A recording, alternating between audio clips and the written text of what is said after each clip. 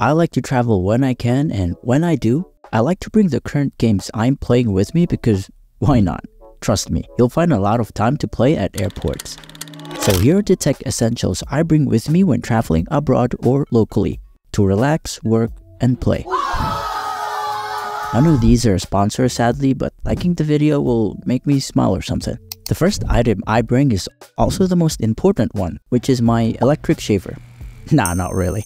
It's my heavyweight laptop, the Legion 5i, which if you subscribe to my channel, I may be able to replace it this year. I do all my video editing and gaming on this machine, which I still find extremely heavy, especially with the charger included. The GPU went kaput, but luckily it's still under warranty, so Lenovo replaced the GPU in less than 2 weeks. Nice. I don't know what my next laptop will be, but I won't be surprised if it's another one from Lenovo.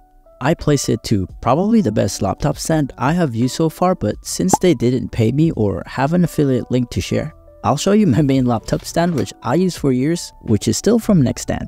Unfortunately, it's not adjustable and people are worried that I will get wrist strain from it, but so far I haven't. It folds up to a travel size thick thing that came with a traveling bag which doesn't take much space inside my bag.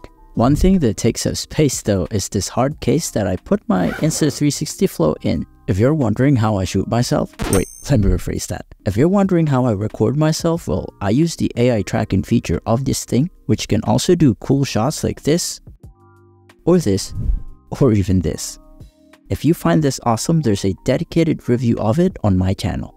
I also use another product from Insta360 to get other creative shots which most cameras can't achieve.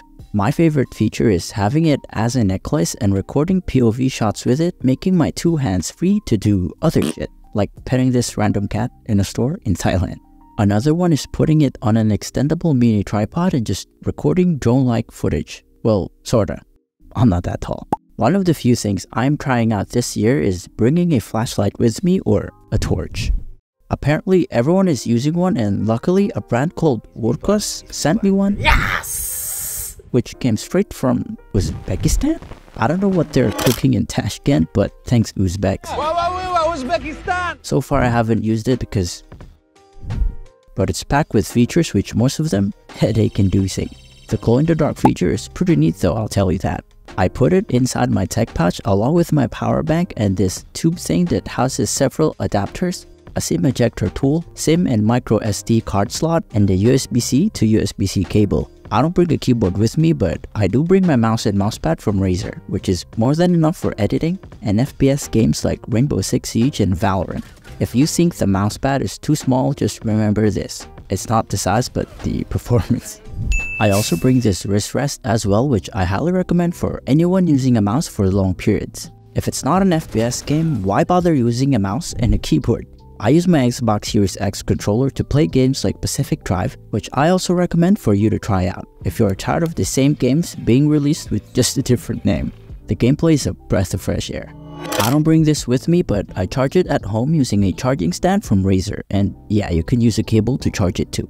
With my audio, I used to bring my Black Shark V2 Pro, but to save some space, I use an IEM from Truthear that has its own traveling bag paired with a microphone from Rode, which I put on a small tripod for my phone. I wanted to add this 3-in-1 charger to my inventory, but sadly, it's specifically made for Apple users. It can charge Android phones and other earbuds, but obviously, the MagSafe feature won't work and it won't charge my Samsung smartwatch. Someone please make a version for Samsung. Lastly, I guess, is the smart ring from Ultrahuman. Because of this thing, I stopped bringing my smartwatch to wear this instead. It tracks pretty much everything my smartwatch tracks, except, of course, it doesn't tell the time or show you your emails, obviously, which apparently I have to explain to people, but since you removed your smartwatch, you can wear a regular ass watch now.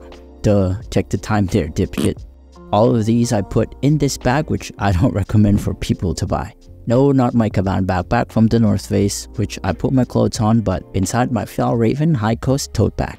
I bought this bag because it is foldable and serves as a just-in-case bag that can fit in my main bag.